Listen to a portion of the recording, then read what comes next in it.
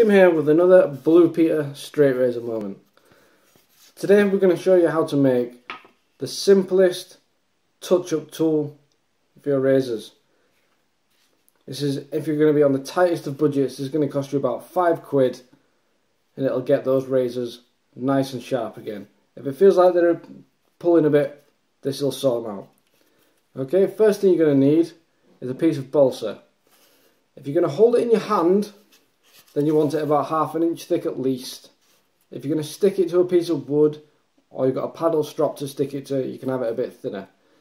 If you have it that thin, holding it in your hand, it's going to be very hard to handle. Next thing you're going to need, kitchen roll, a soft pencil.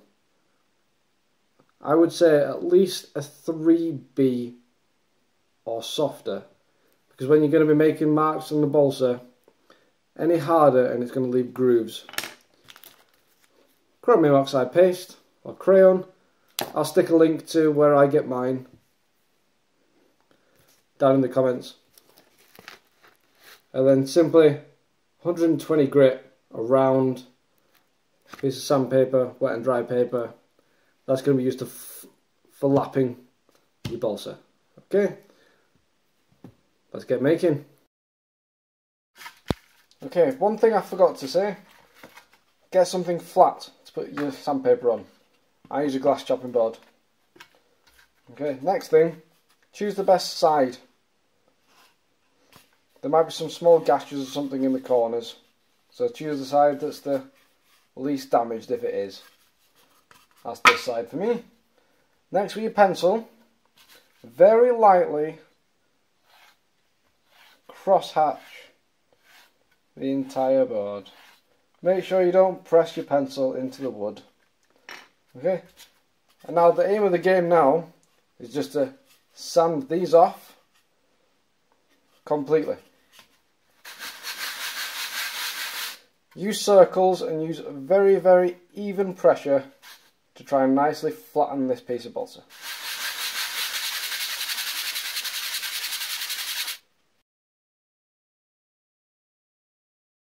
Meanwhile, the blonde waitresses take their trays, spin around and they cross the floor.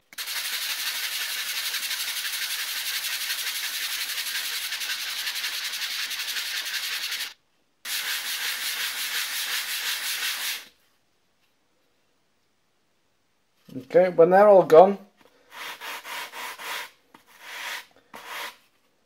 just round the edges off a little bit.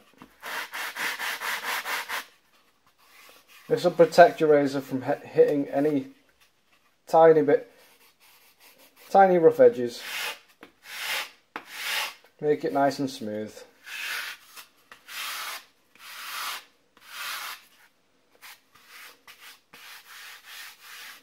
Okay. Next thing, just a tiny bit of wet, slightly damp kitchen roll or a rag. Clean it off. Make sure all the dust is gone.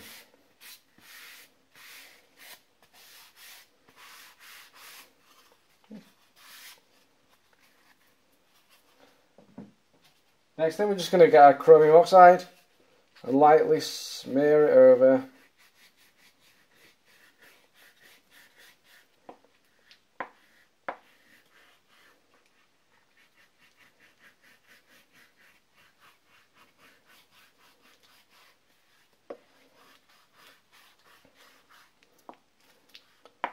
Paper was a little bit too wet that I wiped it with, so it's not sticking too well, but it'll be fine. Don't press too hard. You don't want to cause dents in it. And with your dry kitchen roll, start working it in. You're going to try and end up with a nice, smooth, even surface. Don't apply too much to start with. If you need to apply more, you can.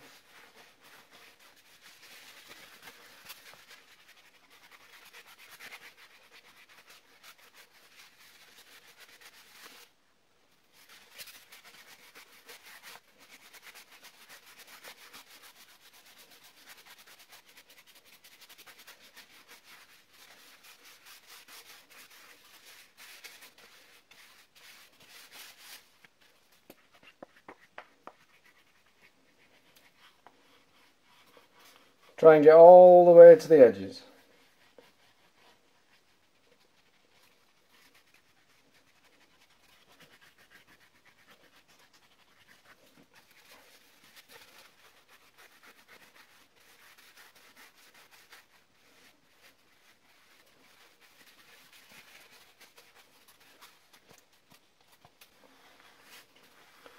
Take your time. You don't want to dent it.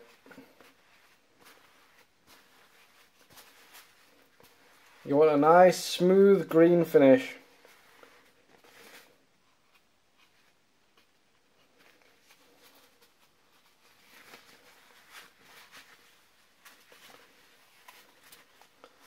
Just want to fill the pores of the wood.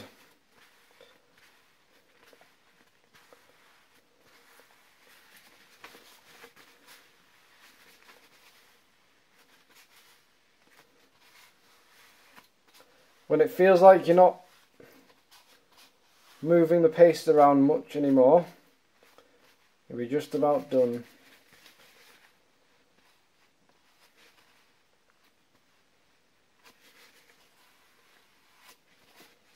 "12 seconds later."